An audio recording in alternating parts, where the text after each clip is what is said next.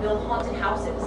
So my first week in LA, from Jersey, I am in these mansions. The first job we had was in a mansion on the same street as the Playboy Mansion, and I'm like building haunted houses at 2 in the morning, and then I got to work in the haunted house and scare children, which was a lot of fun. I made Jim Belushi's wife scream.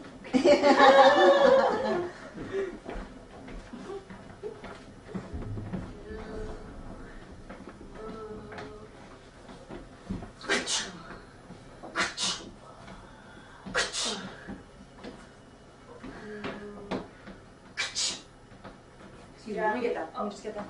Thank you. I think this is turning out to be a pretty good abortion room.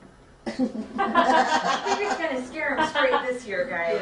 Yeah. I'm telling you, the rate of abortions in Massapequa County is going to go down like 50%. Tenfold. Like both those statistics. Hopeful. Have you guys taken care of the Harry Potter room yet?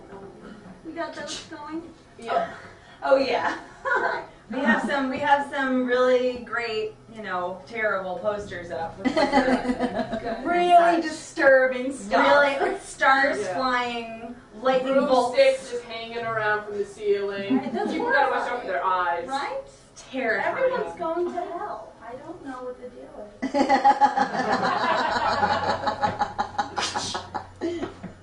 Well, working with you guys gives me such a source of pride. Oh, Stephanie. Me too. I am blessed. Praise him. I can feel him in the room. I feel him here. I can feel him all over. I think he helped my red paint congeal because it's really thick and realistic looking. It looks like blood. It looks like Christ's blood. It looks like the blood was just splattered on the wall in a horrible, horrible abortion. Yeah. And just blood everywhere. I mean, if that's not going to, scare people, I don't know what will. Oh my goodness, I just forgot. Did we finish the interracial marriage room? Oh, I did. You did.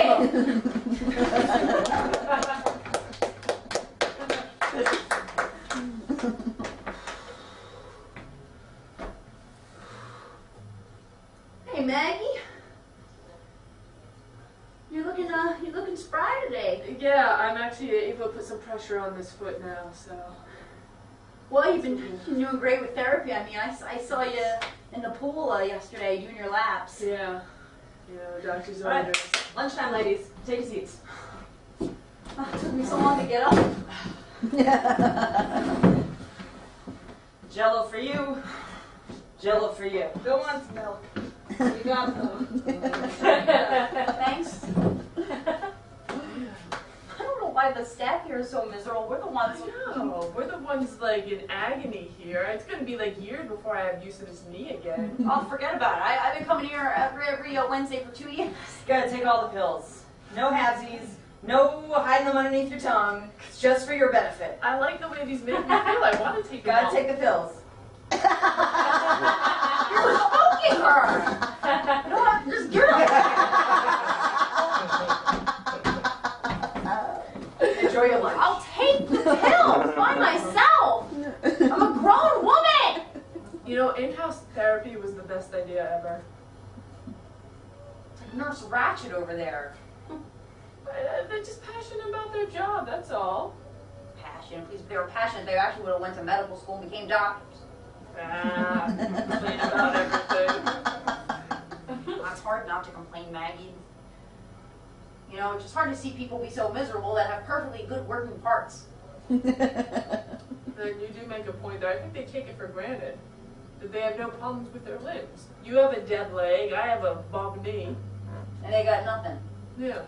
Mid-lunch therapy session! Oh, Keep eating. Alright. Oh! Ah! Okay, a little slower now. It's just